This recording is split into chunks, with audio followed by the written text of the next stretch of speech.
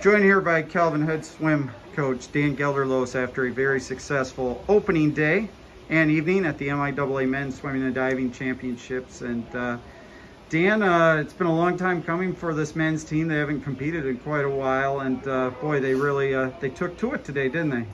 They sure did. It's been a wild and crazy 4 or 5 weeks, starting way back at the end of January, and there were many a day that through COVID and protocols and quarantines that we didn't know if who we were going to have or who was going to finish the season and all this kind of stuff.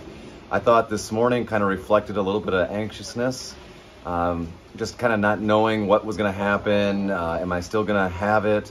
Those guys missed anywhere from a week to 2 weeks to some of them 3 weeks.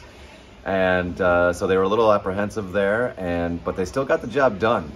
We still put people where we needed to put them overall.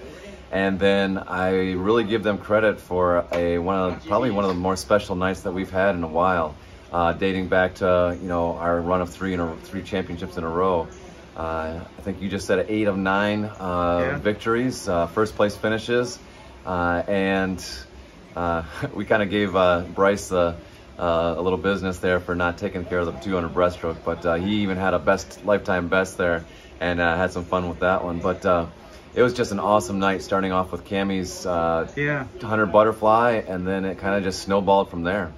Yeah, I mean, Cammie, last year he wasn't 100% physically under the weather, and he still, if I remember, competed and gutted it out. So for him to, be here in much better condition and then kind of pull the surprise a little bit there, has to be pretty sweet, not only for him, but for all the guys around him. They were really excited to see him win that race. Absolutely.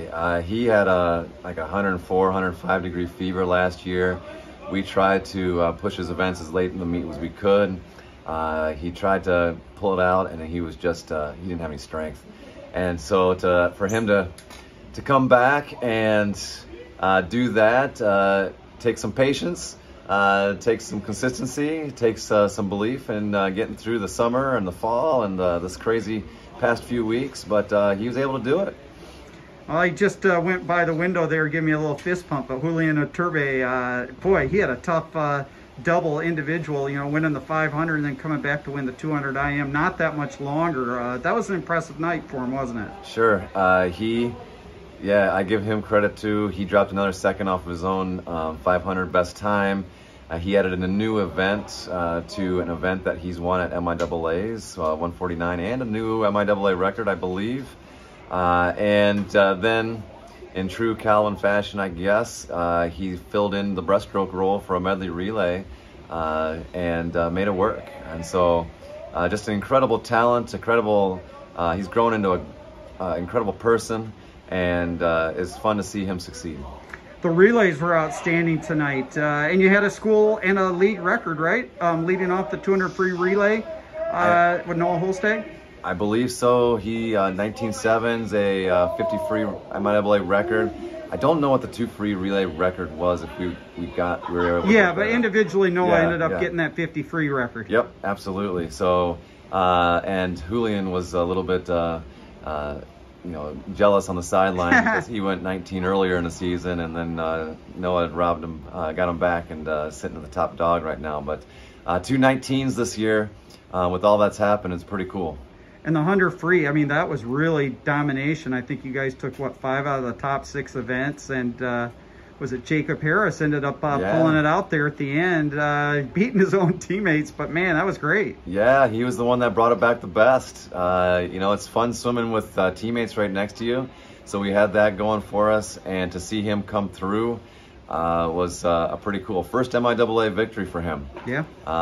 And he was also one with Julian that was in the 104, 105 degree fever category last year at MIAA's. So to see him come through and just get better with each swim was also fun to watch.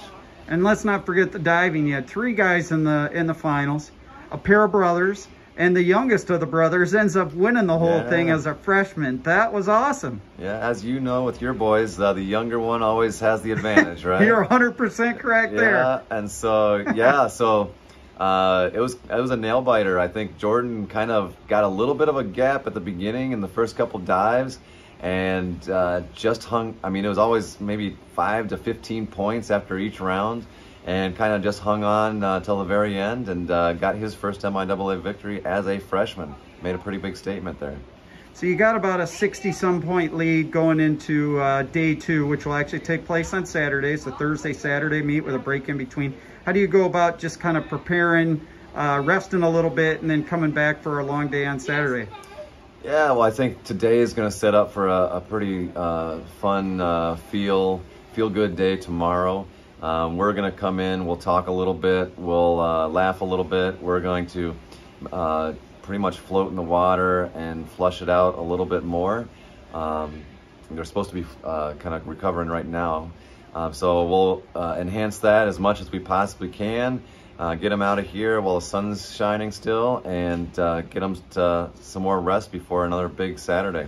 All right. Well, congrats on an opening day 1 here, and we'll look forward to that Saturday. Thanks again, Dan. Yep, can't wait.